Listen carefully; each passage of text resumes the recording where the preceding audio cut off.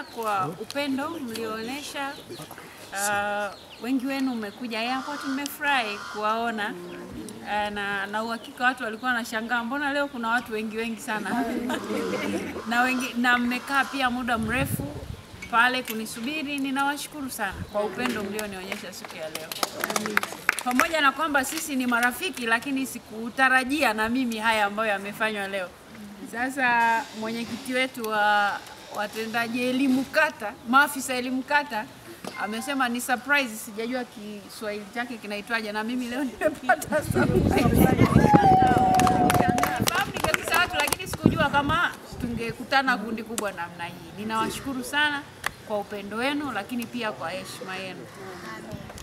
Tunatambua mchango wenu mkubwa katika jamii, lakini watoto wetu tunapowazaa wakishafika tu ule umri ameacha kunyonya hivi, tunakabidhi walimu. Basi sisi tunaendelea huko na pilika, tunajua wako salama na walimu. Kwa hiyo muda mrefu sana watoto wanalelewa na walimu kuliko wazazi wao. Na sisi tunatambua mchango wenu mkubwa katika kulea taifa, lakini pia kulea viongozi kama hivi.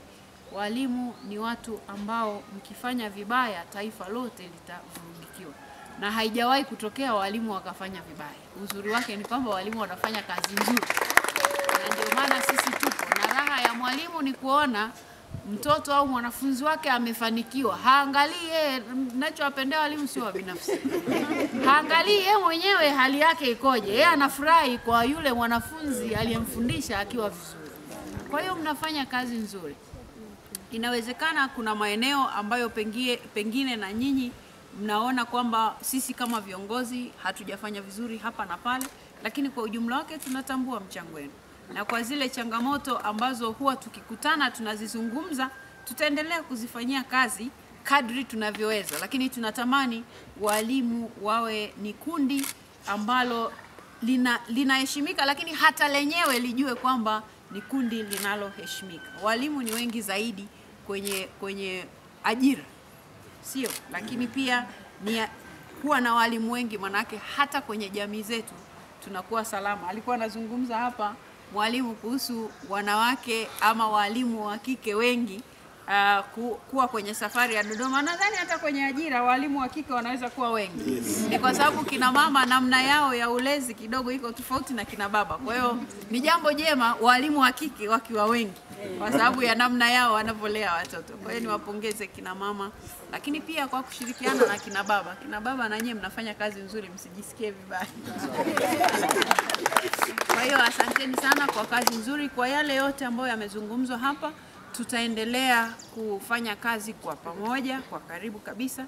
Lakini pia huu hautakuwa mkutaniko wetu wa mwisho, kwa sababu yako mapendekezo mbalimbali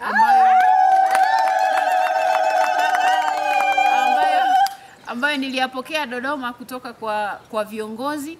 Lakini naamini kwamba hata ninyi mnayo mawazo yenu. Mengine viongozi wanaweza kuwa walikuja nayo kwa sababu wanawasikiliza mara nyingi, lakini hata ninyi naamini mnayo mawazo yenu. Lakini siku ya leo ni siku ya kutoa shukrani kama hivi, kwa hiyo zimepokelewa. Lakini tutatafuta mazingira mazuri zaidi ya kuweza kuzungumza mawili matatu ili walimu ya kuzungumza. Lakini huko mbele nafahamu tunayo mitihani inakuja, iko ya darasa la 7, iko ya kidato cha 4 inakuja, na ya form 6 ndio imetoka. Sijapata picha bado sisi tuko nafasi ya ngapi kwa kidato cha 6, lakini walimu wetu kwa kweli naamini kwamba tutaendelea kuboresha viwango vya ufaulu. Na kama nilivyosema, uzuri wake walimu sio wa binafsi, wanatamani wanafunzi wafanye vizuri. Ndio maana mnatia bidii hata pale ambapo mnapitia changamoto.